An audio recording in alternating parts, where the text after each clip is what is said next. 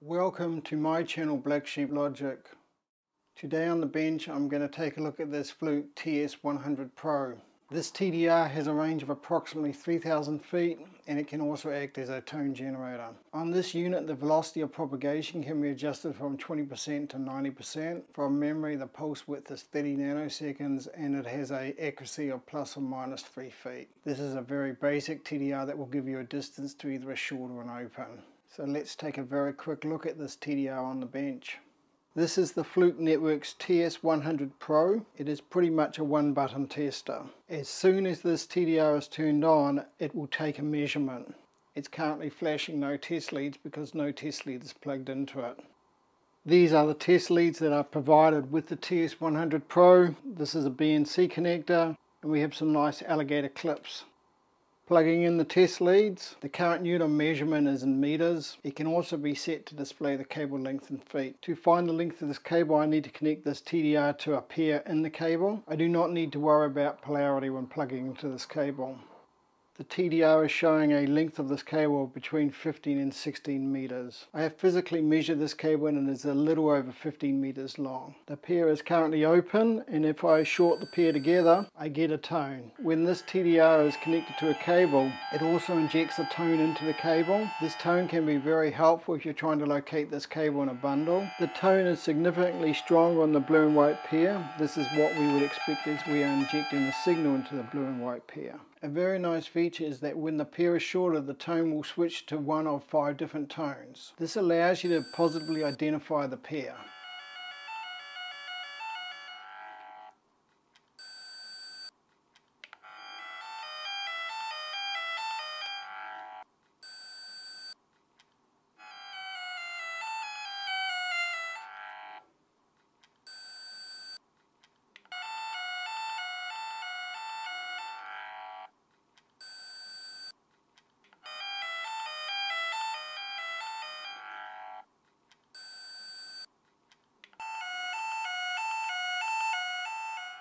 Setup of this TDR is very simple. To adjust the velocity of propagation I hold down one of the buttons and I turn the meter on. We can see it's currently set to 68%. I'm going to increase that. The velocity of propagation can only be set in increments of 1%. Here it is set to 81 and the length of the cable is now measuring 19 meters. With the velocity of propagation set to 50%, the cable is now measuring 11 meters. On the back of this unit there is a chart which provides some common velocity of propagation factors for various types of cable. However, the best way to set the velocity of propagation is to have a known length of cable. Using that known length of cable, you can adjust the velocity of propagation until you get the correct distance reading. To set the measurement units, I need to hold down both buttons when I turn on the TDR. The measurement units is currently set to meters. Pressing the up arrow, I can set it to feet. By pressing the on auto test, I've confirmed that setting.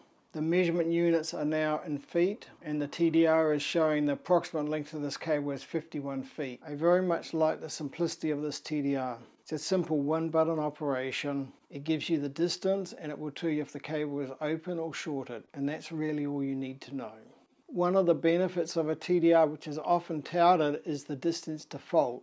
And while that can sometimes be useful, in a lot of cases you don't actually know how the cable is run, exactly how it gets from point A to point B. Unless you know how that cable is actually routed, distance to fault information won't let you pinpoint the fault exactly. You'll still need to use something like a circuit tracer in order to pinpoint the exact location of that fault. This TDR will work with pretty much any cable that has at least 2 conductors. One very important consideration when using a TDR is that TDR is actually measuring the electrical length of a cable. So for example, if we take the Cat6 cable that I was testing, each pair is twisted at a different rate and therefore each pair will have a slightly different electrical length. So if you calibrate this using the blue and white pair, then you should always test using the blue and white pair. Also, the velocity of propagation factor needs to be changed based on the manufacturer of the cable. Therefore, it is very important when setting the velocity of propagation that the sample cable matches the actual cable you'll be using in testing. Thank you for taking the time to watch this review. If you did enjoy this review, please consider subscribing to my channel. Thank you very much.